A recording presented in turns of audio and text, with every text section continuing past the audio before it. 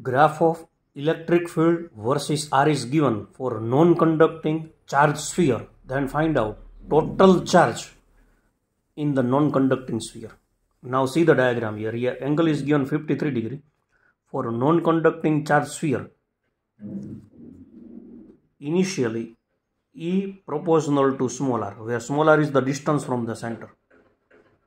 In outside region, E proportional to 1 upon r square. Now consider this perpendicular triangle, 37 degree, 53 degree and 90. Tan 53 is equal to 4 by 3. Here angle is 53. Horizontal distance is given 3. So vertical is 4.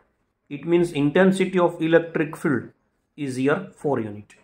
So when small r is equal to radius of sphere 3 meter, then intensity on the surface, that is 4 unit. But E surface is equal to kq upon r square. So 4 is equal to kq upon r square. But here r is equal to capital R. So kq upon capital R square. So kq is equal to 4 into r square, where r is 3. So 3 square is 9. K is 1 upon 4 pi epsilon naught into q is equal to 36. So total charge inside the non-conducting sphere is 36 into 4 into pi into epsilon naught. So answer is 144 pi epsilon naught. Thank you.